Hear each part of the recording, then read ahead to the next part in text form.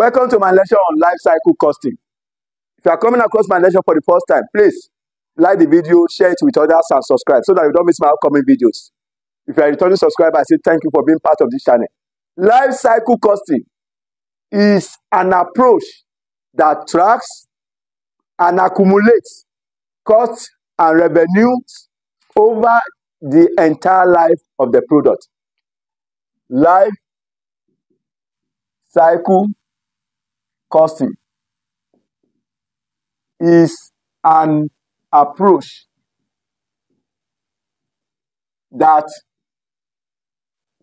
tracks and accumulates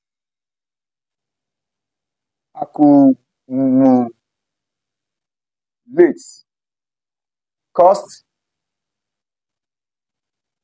and revenues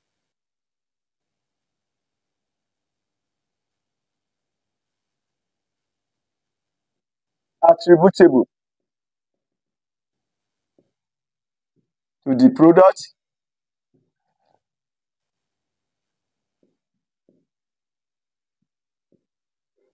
to the product over its entire life. Life cycle costing is an approach that tracks and accumulates costs and revenues attributable to the product over its entire life. It is used to determine the total expected profitability of a product over its entire life.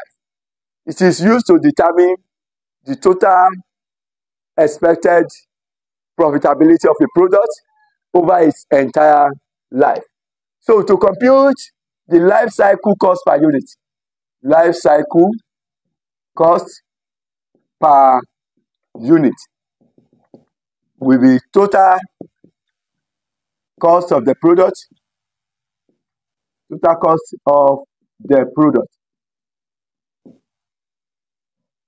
over its life, over its entire life, over its entire life divided by total units of the product over its entire life. So, what are the stages? Stages in product life cycle. The product life cycle. We have sales and profit. Then we have time. Time. This is profit. This is sales revenue. Sales revenue. Sales or revenue. Then we have the development stage. Development. Then introduction.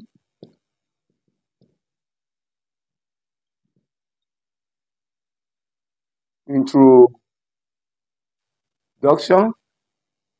After introduction, we have growth. Growth. Growth.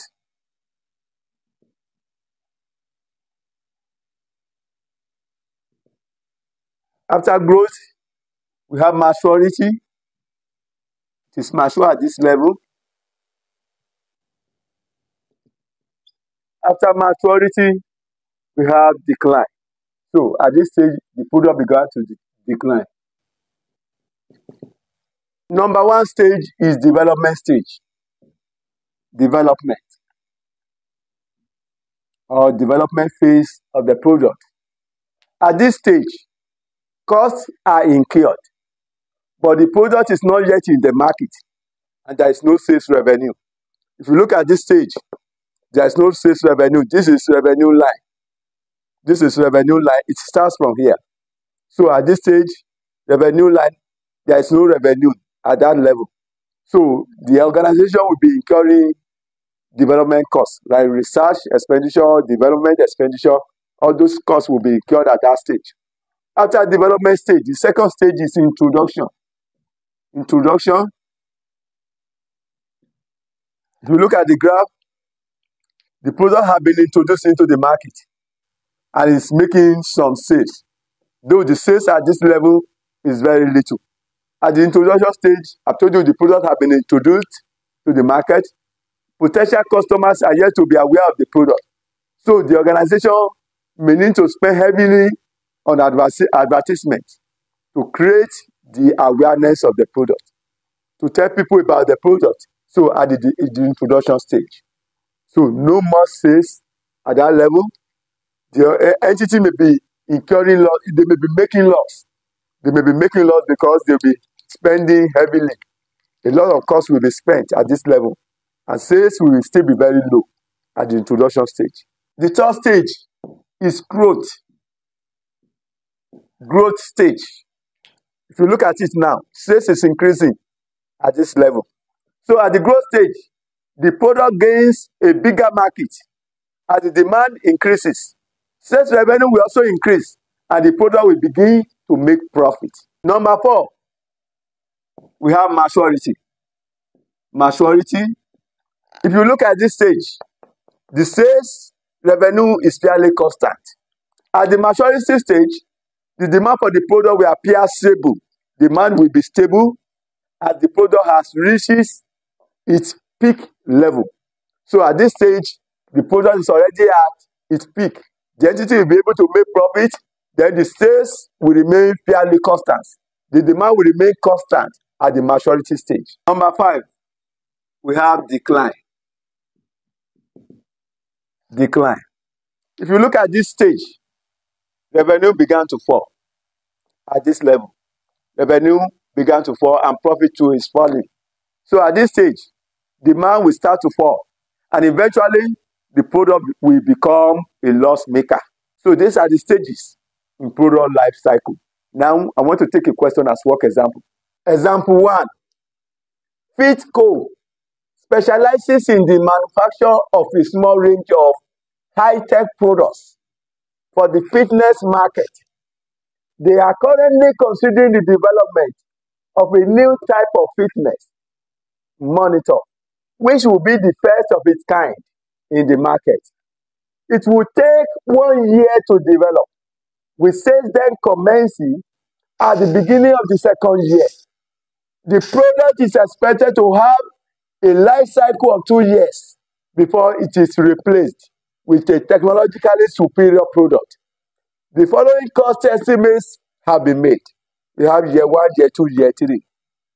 Units manufactured and sold. Year 2, 100,000. Year 3, 200,000. Research and development cost, 160,000 naira were incurred in year 1. Product design cost, 800,000 naira in year 1. Marketing cost, 1.2 million naira in year 1. 1 million naira in year 2. 1,750,000 naira in year 3. Manufacturing cost, which comprises variable cost per unit. Year 2, 40 naira. Year 3, 42 naira. Finished production cost. Year 1, 650,000 naira.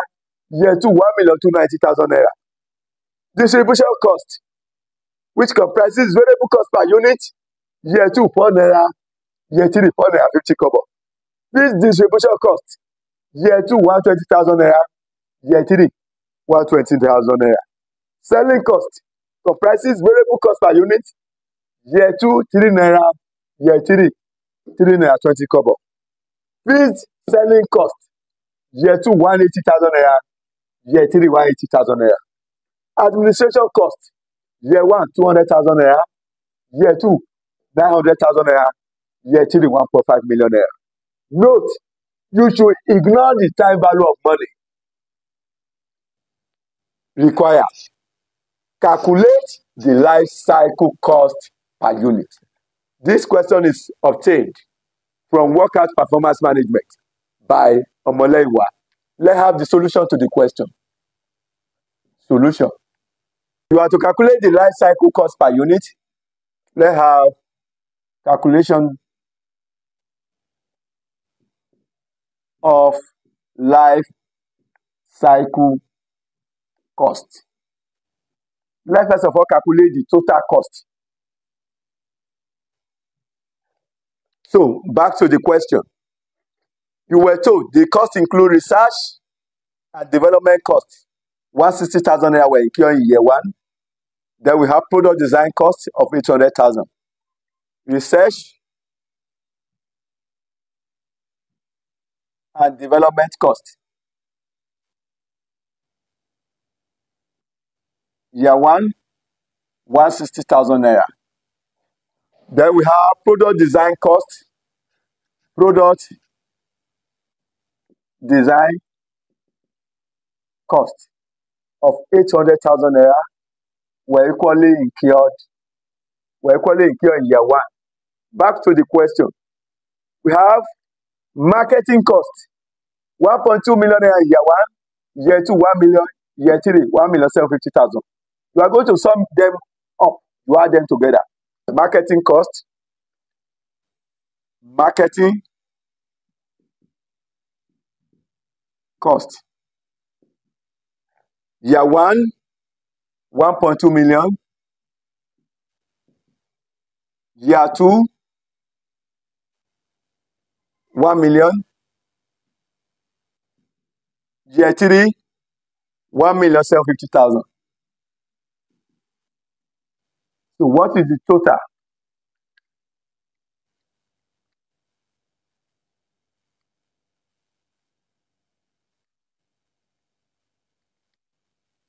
Then you have 3,950,000. Back to the question. You have manufacturing cost, which comprises variable cost, 40 naira and 42 naira, year 2 and 3 respectively. Variable manufacturing cost,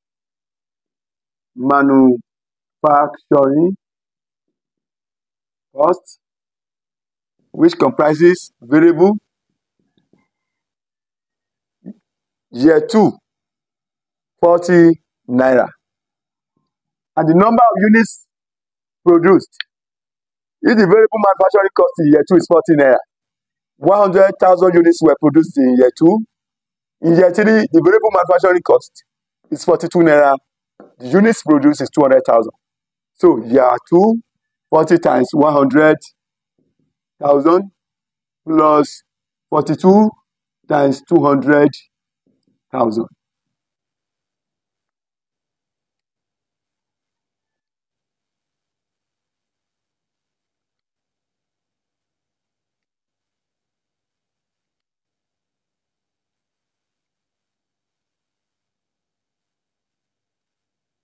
That is total 12.4 million naira.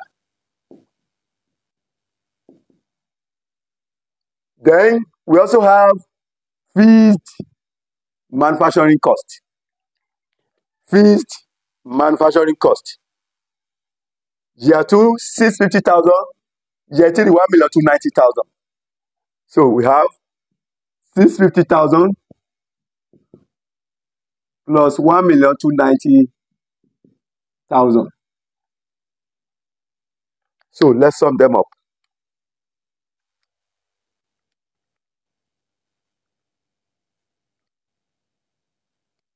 We have 1,940,000. Back to the question. You have distribution cost, which comprises variable cost, 4 naira in year 2. Remember, 100,000 units were produced in year 2. 450 cover, and 200,000 units were produced in year 3. So we have distribution cost,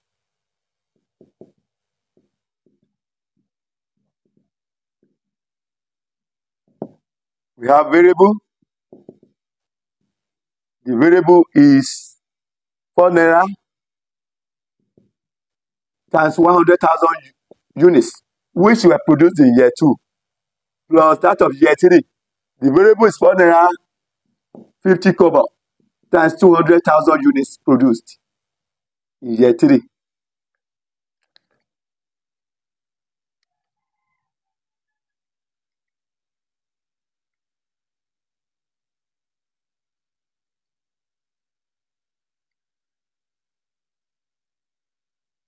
So we have 1.3 million naira. Then we also have fees distribution cost. Fees distribution cost, year 2, 120,000, year 3, 120,000.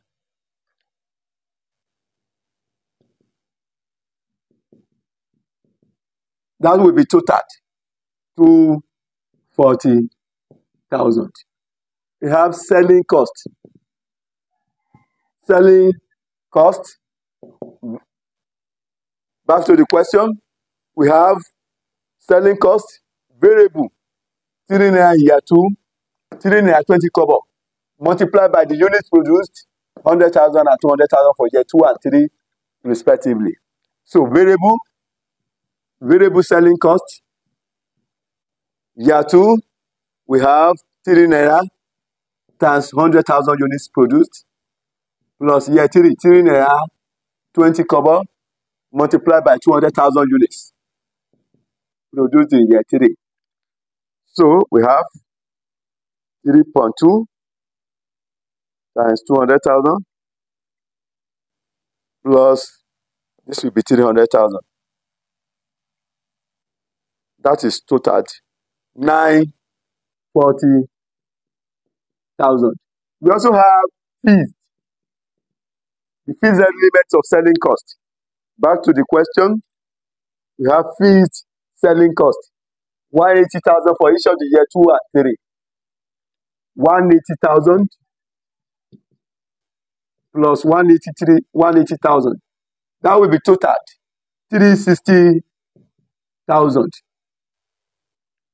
Back to the question, we have administration cost, 200,000, 900,000, and 1.5 million for year 1, 2, and 3, respectively. Administration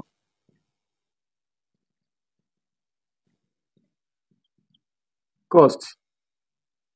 Year 1, 200,000. Year 2, 900,000. Year 3, 1.5 million. Now, if you sum it up,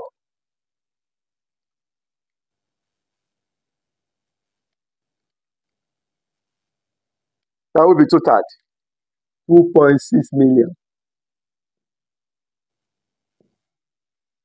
What is the total cost? Total cost. Let's add up everything. 160,000 plus 800,000 plus 3,950,000 plus 12.4 million plus 1,940,000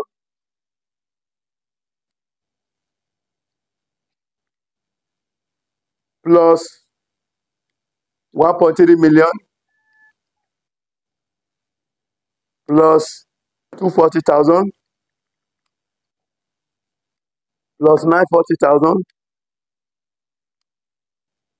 plus 360,000 plus 2.6 million. The total cost is 24,690,000. So your cost per unit, if you go back to the requirement, you have to calculate the life cycle cost per unit. Life cycle cost per unit, which will be total cost or 24,690,000 divided by total units manufactured.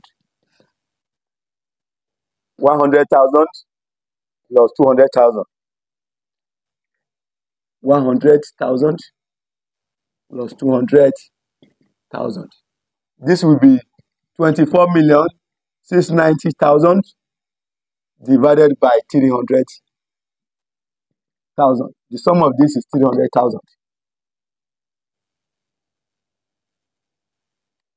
So you have, therefore, life cycle cost per unit. That is 82 naira 30 kobo. This is the end of the solution to the question. In my next video, I will consider a comprehensive work example that will involve the application of learning curve in the product life cycle. Please don't forget to like the video, share it with others. Thanks for watching ZICA.